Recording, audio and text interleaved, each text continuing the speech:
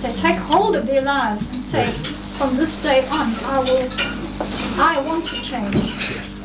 And that is where forgiveness can heal people. And I'm not saying it always works. It doesn't always work. No, Jesus said, forgive them, for they know not what they do. Right. And they did a terrible thing to him. Right. So now, what has happened is this, that we seem to have two contradictory type of statements. One is, he said, look, I am not come to destroy the law. The Hebrew word for law is Torah, meaning the first 5 books of Moses. Whatever the teachings, thou shalt not kill, thou shalt not do this. Everything that is there, and one jot or one tittle shall in no wise pass from the law till all be fulfilled. And my understanding of English is, fulfill means to fill up, not to take out. When you say you fill up the law, you make it tighter. And I am noticing that that's what he did actually. You see, the Jews had a law of divorce. They had a law of divorce. But before Moses, they used to do divorce. Before Moses, the Jews. These human beings. Humankind come together and there's a conflict and there's a separation.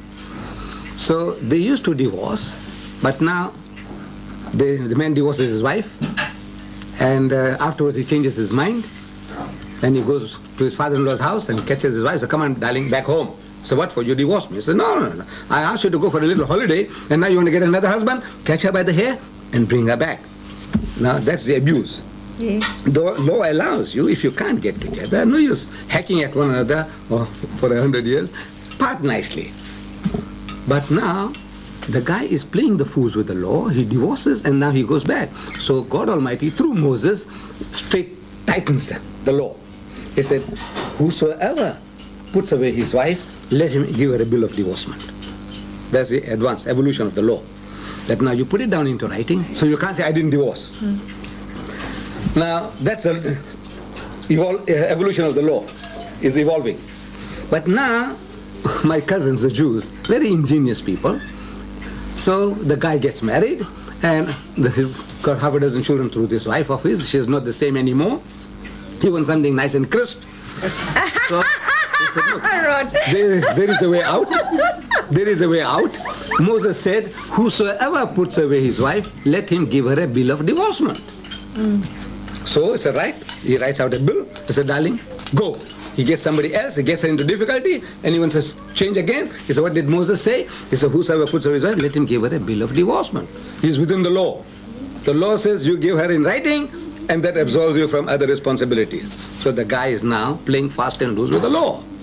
There comes along another spiritual physician among the Jews, Jesus. He sees this sickness that the guy is playing the fools, man, he's too damn clever. So he takes away the privilege. As a man of God, he has a right. As a doctor, he can change the medicine. Say, now this is the medicine for malaria, quinine.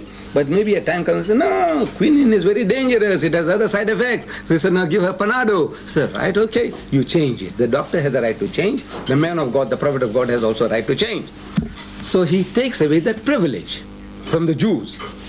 He said, it has been said by them of old time, that whosoever puts away his wife, let him give her a bill of divorcement. But I say unto you, I'm telling you now, whosoever puts away his wife, say for the cause of fornication, causeth her to commit adultery. And whosoever marries her that is divorced, committed adultery. In other words, no divorce. Am I correct, ma'am? No divorce. And if you divorce a woman, and if she remarries, her children are all bastards.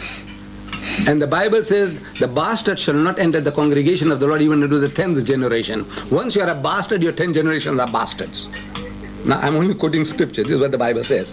The bastard shall not enter the congregation of the Lord even unto the 10th generation. You remember reading that before me? Yes.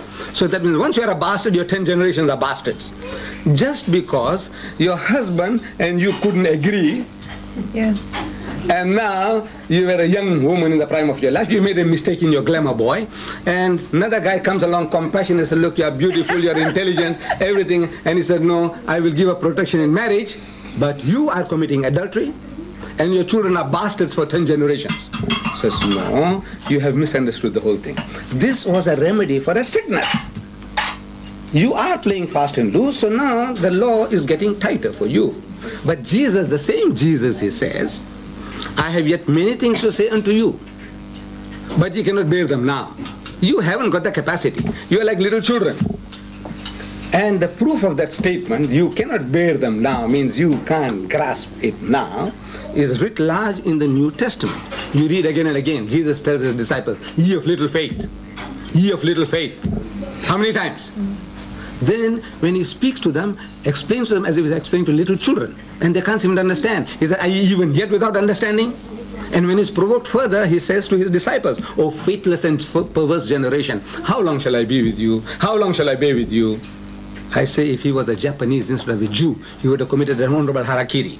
Everything he tells them, look, now you ask me, so I will tell you. I say everything he tells them, they misunderstood everything. Yeah. And the proof, I said, I give it to you, in front of you. John chapter 13, at the end. He says, I'm going to prepare a place for you. In my Father's house there are many mansions. If it was not so, I would have told you. And whither I go, ye know, and the way ye know. You know where I'm going, and you know how to get there. In other words, I assume you understand what Mrs. Todd, I'm speaking English, that's your language. You say, I think you understand what I say. So that's what he's trying to say. Look, you understand what I'm telling you. You know where I'm going, and you know how to get there. The answer is, Lord, we know not whither thou goest, and how can we know the way? The man said, look, you know what I'm talking about. He said, no, I don't know what you're talking about.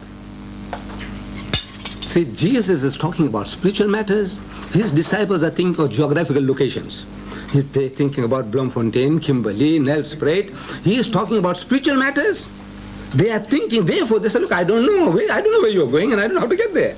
So in answer to that, Jesus says, he said, I am the way, the truth, and the life. No man cometh unto the Father but by me. The Zulu says, too heavy. You know, look, he said, look, I am the way. If you want to know where I'm going, the way to God is personified in me. Real life is personified in me. Truth is personified in me. Look at me. If you want to go where I'm going, you follow me. You will reach there. It's too heavy. Yeah. So they said, look, all this what you're talking about is hitting over your heads. He said, look, just show us the Father and it sufficeth us. All this what you're talking about, fancy things, I don't know what you're talking about. Just show us God, and that will give us satisfaction enough. So Jesus says, Philip, you have been with me for so long. Why ask us thou show us the Father? If you have seen me, you have seen the Father. Again they misunderstood. Each 100%. From the word go, they misunderstood where he's going. Then he's telling, I'm the way, they misunderstood. Now he said, look, Philip, you were with me for so long. You as a Jew, you ought to know better than that. You know, God is not seen at any time. No man can see God and live. How can you make such a silly request? If you know me, if you understand what I am, you will understand what God is. You haven't understood me, how can you understand God? No, he says, he's God. He's the Father. Is that what he said, that he is his own Father? How can he be his own Father? He took his seed and put it into his mother and he came out. No. I said, look, you see, the trouble is, this Jewish book, the Bible, is a Jewish book, full of Jewish metaphors and similes, of which the Westerner has got no experience whatsoever. Please forgive me. I'm talking about your DDs. You see, I talked to them, you know, your DDs and your professors. I said, look, you haven't got a concept. You are using a Jewish book with Jewish metaphors and similes about which you have no experience. So what was metaphorical to the Jew has become literal to the Greek.